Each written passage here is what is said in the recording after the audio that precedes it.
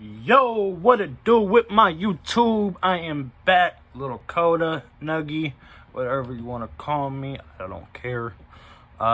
Here today with another cart review. We gonna make this video short, 3 minutes long. Get to the punch. We got Blucifer. It's a sativa. It's a lot head high. I have been smoking this. Let's see. I have been smoking this, my bad, for a little bit. It's a good cart. It's a good cart. I like it. It's Blucifer. It has more earthy but blueberry taste to it.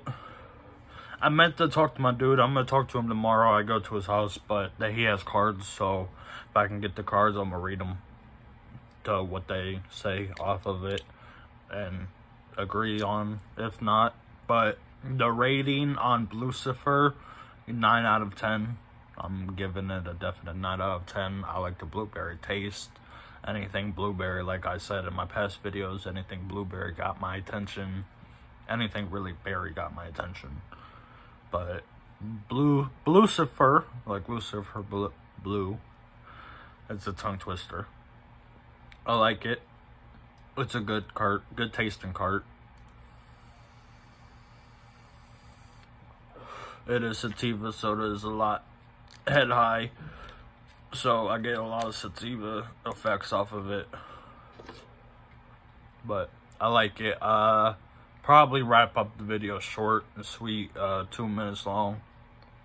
But Blucifer, grab it while you can. Glow extracts. It's a good cart. Got more coming. I'm gonna grab one tomorrow. So do some yard work and grab one tomorrow. But other than that, I'm out.